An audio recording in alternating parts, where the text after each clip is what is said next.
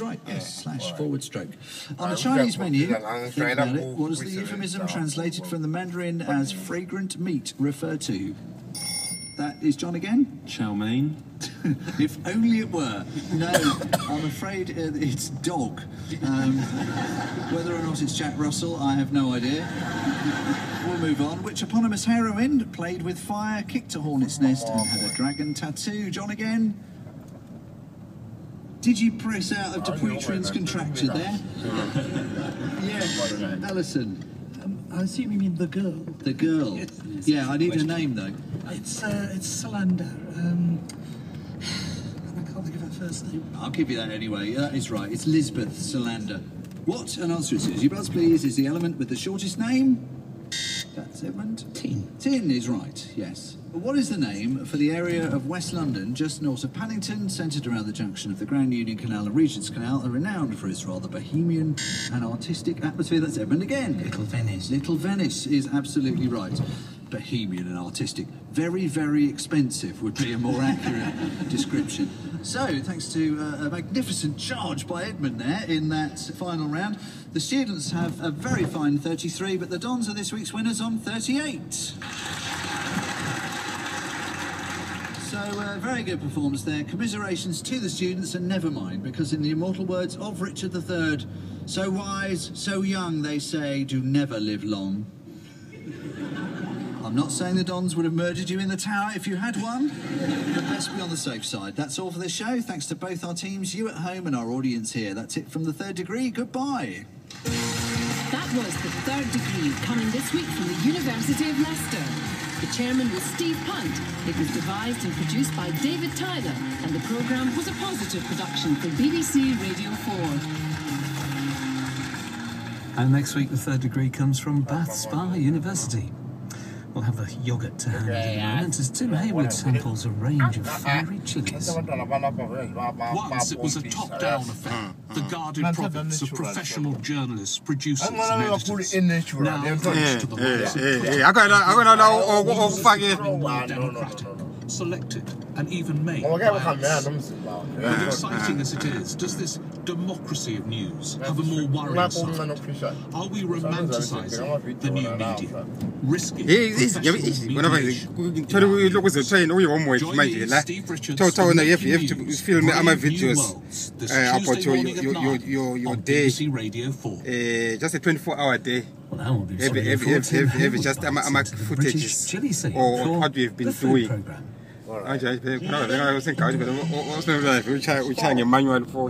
We've been growing chilies in this country for at least 500 years.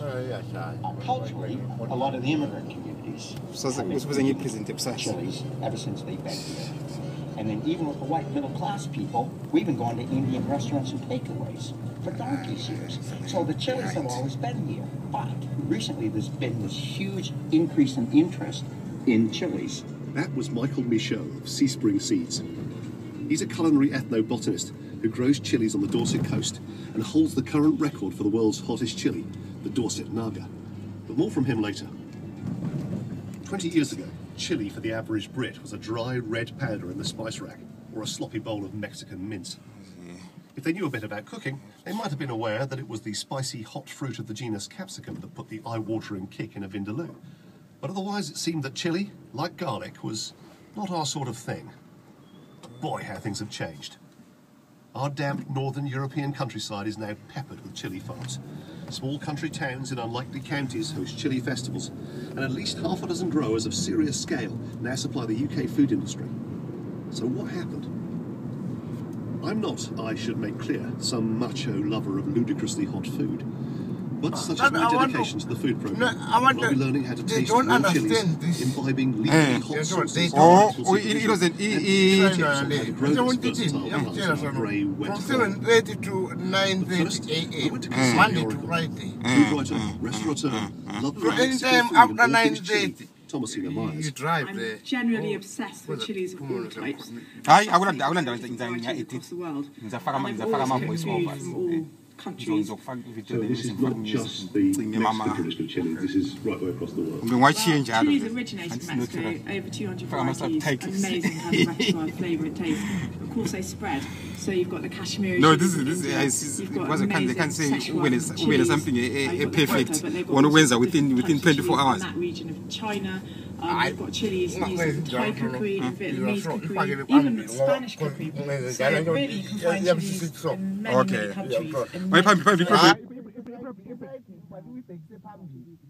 Oh yeah. Like that. When big sideways, you see here in the UK. Oh yeah. But when big These days, much of his work involves testing the heat of UK-grown chilies for supply to supermarkets. I see what you're saying. They stock mainly generic varieties and want a consistent heat level. Or The greatest current interest is in heat. It's in world records. It's about growing the hottest chili. It's competitive because it gives growers by the way, it's a feather in the cap to have the world's hottest chili. The hottest chili now is well in excess of 1 million Scoville units. The strength of the chili's heat is measured using the Scoville scale, which was developed in 1912 by an American pharmacist, Wilbur Scoville. It was based on an alcoholic extraction and then sequential dilution in sugary water. So in essence, the more dilute the solution was, which still retained heat, the greater the number on the Scoville scale. In modern analysis, we can be more accurate. We can use HPLC to measure the actual concentrations of the heat-giving compounds, and then this is related back to the Scoville scale. HPLC, or high-performance liquid chromatography, is a modern scientific technique to separate compounds within a mixture and then quantify them using UV light. The concentration of the heat-giving compounds, a group of compounds called capsaicinoids, is directly related to the heat of the chili. I think very few people could tolerate the very hottest chilies. In actual fact, a chili of 100,000 Scoville units is more than most people can take. So a chili in excess of 1 million Scoville units is probably excessive. But a lot of people seem to enjoy the extreme heat. Even Thomasina Myers confesses she was a fiery chili head in her youth. Obviously, I love a bit of hot Thai jungle curry and that kind of addictive sweat you get when you eat something really, really hot. I definitely am subscribed to that. But the amazing thing about chilies is they have such different flavours. So if you look at Mexican food, 200 varieties, a lot of them aren't hot at all. So the ancho chili is a dry red chili.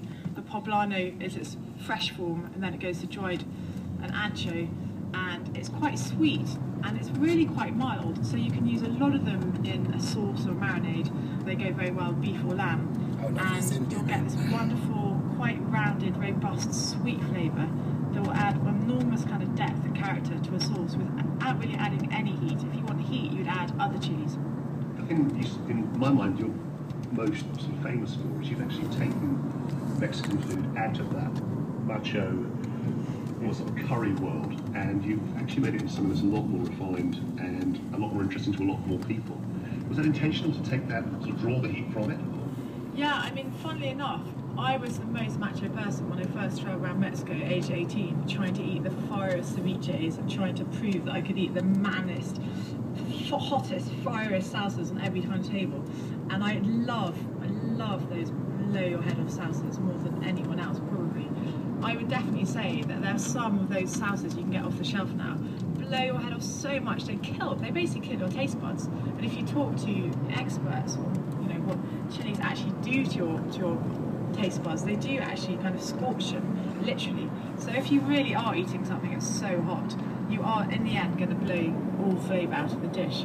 Very few people can eat a really hot chili. You might well think that few would be daft enough to try, but there are those who pride themselves on handling the burn, taking a macho delight in the extreme heat experience and the almost narcotic endorphin rush it can produce. Some of the hottest chili preparations are designed as food additives rather than to be poured on food. They're prepared entirely from chili extract and are arguably less akin to cuisine than chemical warfare.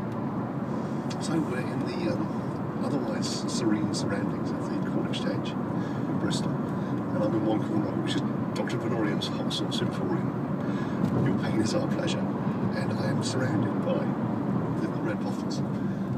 We have Professor Farm Pounder's colon cleaner, which looks rather charming. Pain is good, chipotle pepper sauce. That's only a 6 on the heat level, so I can probably manage that one myself. By the time you come to lager soras, above 10, I feel I'll probably be hospitalised. Silico juice, red Selena, which used to be marketed for pretty long, has now taken over markets. And some really quite frightening things. Belizean heat. Looks rather delightful. So we range around the world wildly. We have Hanging with Hussein, Pure Death, and Zulu Peri Peri. Bullet, this one over here, and this one is in a coffin-shaped box. I think we're detecting a theme here. But this is probably my favourite here. Pain 100%. I think that just sums up where you're going to go with this one.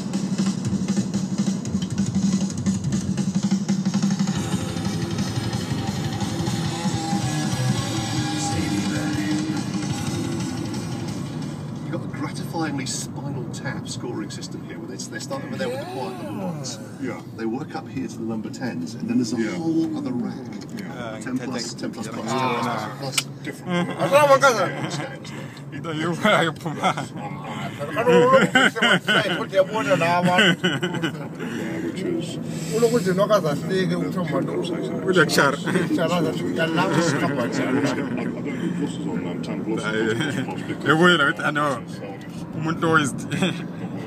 There's been places. Okay, so I mean, how do people consume this? Is it genuinely a cooking product, or are most of the people that are doing this? We have both. We've got a very sort of committed, hardcore bunch of chili head customers who, literally to those, consuming chili is something that they have to do rather than they choose to do. It's like culinary crack, is what I quite often describe it. Okay, that's that, yeah.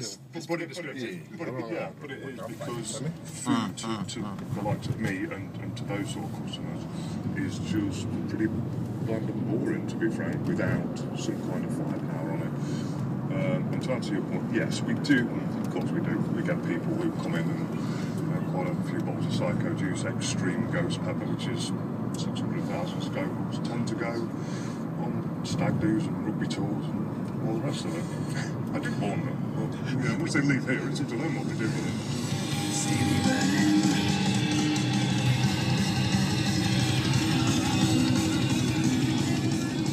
People I'm meeting in this, there's a fair sort of heavy metal crossover. There's quite a military thing going on. There seems to be sportsmen.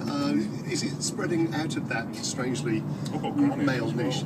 Yeah, seriously. I mean, I've got, I don't want to put an age on it, but I've got a couple of customers actually coming here who are, late 50s, early 60s, if they're a day. So they regularly buy chili sauce. They don't go for the mad stuff, but they regularly consume chili sauce. You've got to bear in mind as well, a lot of people now are more widely travelled. I mean, this has got a lot to do with it. I mean, I've seen a massive, huge increase in business over the last sort of 4 or 5 years. You know, people are going over to Thailand and they're going to Vietnam and they're going here, there and everywhere.